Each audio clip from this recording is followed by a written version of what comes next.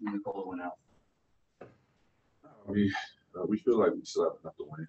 Obviously, not having a big fella in the game down the stretch hurt us because we're kind of looking for something to do. No, that was a winnable game for us. Yeah, we play a lot of possessions, too many possessions. How proud are you of the kind of resiliency in the fight that you guys showed with that big fella? I'm proud, man. Proud. No, things like this happen.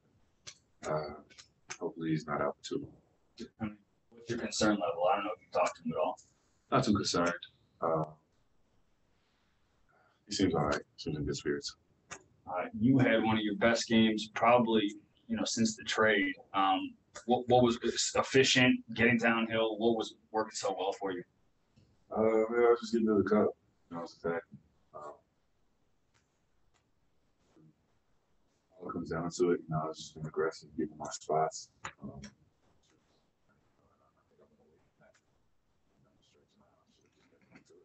And tonight you went away from it?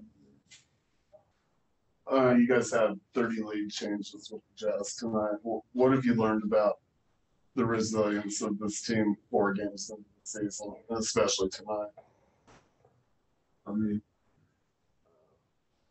Build great habits. Everybody works hard. Everybody works smart. So down the stretch, we're going to be able to rely on them. You guys good? And is there anything from the Zoom? We got one on the Zoom. If you guys want to keep going, go ahead. How encouraging was it to see the playmaking from Will, Monte get his legs under him? Like, it's sometimes it's not evident because Nicola's the guy, but like when he's out, there's more talent than just that. We're a deep team. Yeah. We're a really deep team. Come from anywhere, anybody, any night.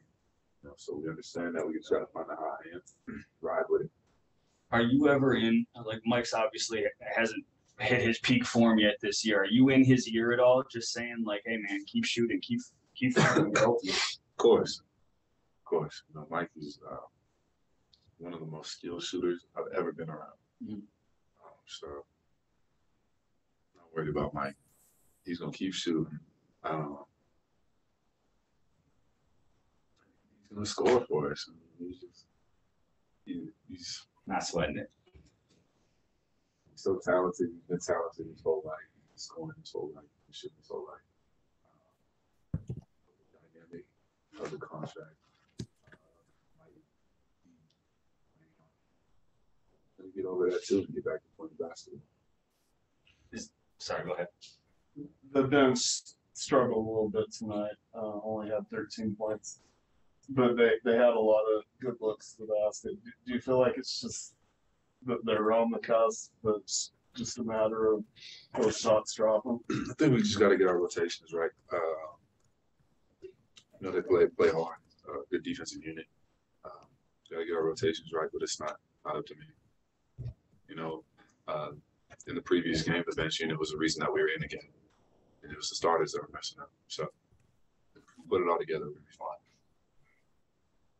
All right, we'll finish with Esteban Abed on the Zoom. Go ahead, Esteban. Thank you. Hi, Aaron from Cordoba, Argentina.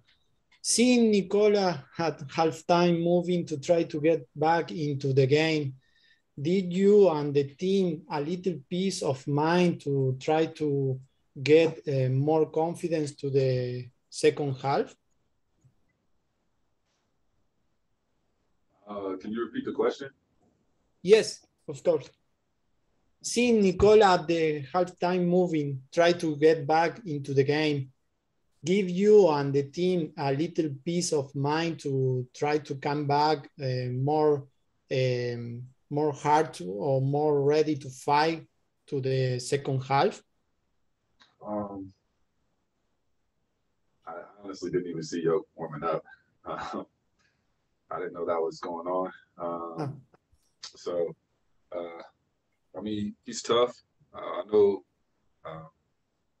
it's always next man up. So, whether he was going to come back this game or next game or miss a couple of games, we just got to go out there and continue to fight. All right. Thank you, Aaron.